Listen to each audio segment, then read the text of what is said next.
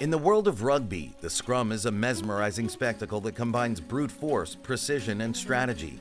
Over the years, the sport has witnessed some of the most awe-inspiring and dominant scrums in history. Join us on a journey through time as we explore the best scrums the world has seen, moments where power, teamwork, and sheer determination converge to create unforgettable chapters in the annals of rugby. Deep down against France, they can dig themselves out of holes.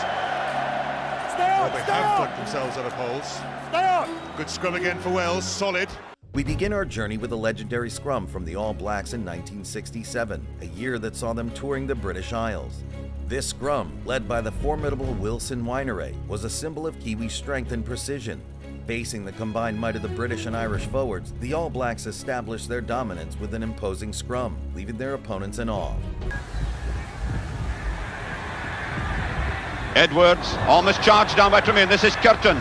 In the 1980s, South Africa's scrum was a force to be reckoned with. Players like Hannes Moraes, Wal Bartman, and others formed an indomitable front row, which was instrumental in the Springboks' success. The technical prowess and sheer power of their scrum left a lasting legacy, helping South Africa achieve World Cup glory. They must have got permission, of course. Has to be an injury replacement. Back it comes to Stransky. Up goes the kick. Up goes the Wales. In 2002, France completed a Grand Slam in the Six Nations Championship, thanks in no small part to their dominant scrum. Players like Sylvain Marconnet, Raphael Ibanez, and Jean-Jacques Krenka formed an awe-inspiring front row that struck fear into their opponents. Their scrummaging excellence was a crucial factor in their successful campaign. Have another throw of the dice. With this scrum 5, they want that scrum solid. It's Martin Williams at 8. The 2003 Rugby World Cup witnessed a remarkable scrum from England, led by legendary prop Jason Leonard.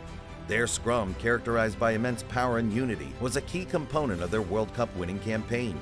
England's dominance in the set pieces played a pivotal role in their success on the global stage. South Africa's victory in the 2019 Rugby World Cup was underpinned by a formidable scrum. Led by the likes of Stephen Kitchoff and Franz Mallerby, the Springboks scrum showcased a blend of power, technique, and precision that overpowered their rivals. Their scrum prowess was a defining feature of their championship-winning campaign. The All Blacks have long been known for their exceptional scrummaging. In recent years, players like Owen Franks and Joe Moody have continued this tradition. But what sets the modern All Blacks apart is their ability to adapt and innovate. They've added mobility and tactical diversity to their scrum, making it even more challenging for their opponents. This All Black scrum's not likely to buckle, but they've got a penalty advantage anyway. Smith drops his pass off. In the fierce rivalry between England and Wales, scrummaging battles have taken center stage.